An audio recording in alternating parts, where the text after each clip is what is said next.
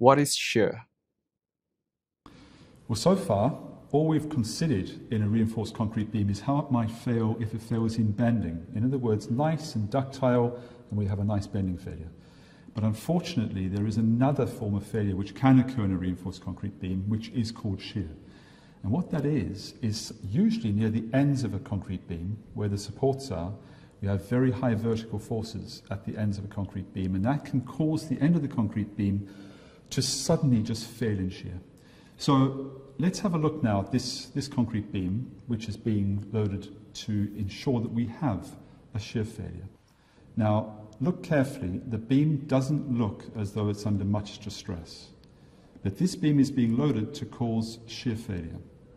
So under load, it goes along and suddenly it fails in a very, very explosive manner.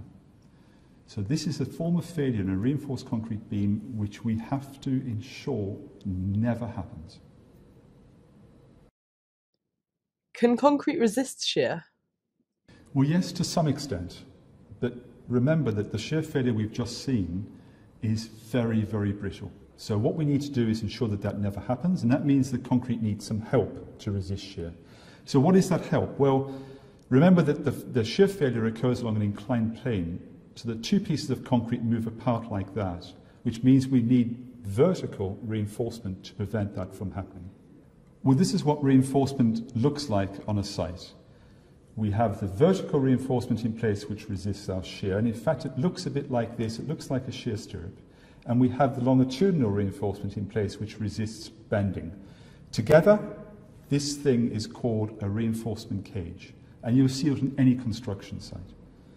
The beauty of this sort of reinforcement cage is that it resists shear failure with the vertical stirrups.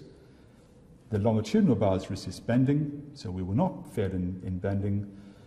But if it were ever to be overloaded, and it did fail in bending, then that's okay, because it would fail in a gradual manner, because we've chosen the amount of longitudinal reinforcement carefully.